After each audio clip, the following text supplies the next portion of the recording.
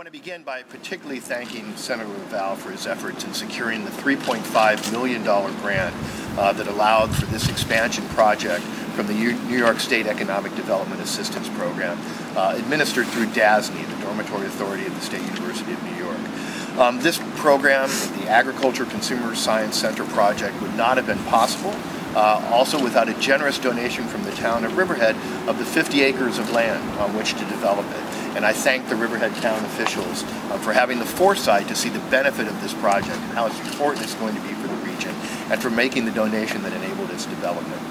When this project is complete, it's going to add more than 8,000 square feet of incubator space to our existing 16,000 square feet that you see next to it. And it's going to provide a great economic development opportunity for the farmers of eastern Long Island, giving them a testing ground for the development of new products.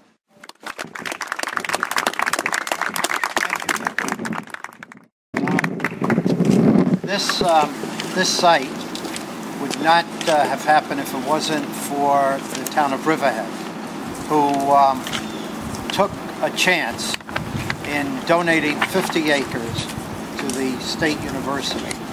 So we start there with the first move that was critically important.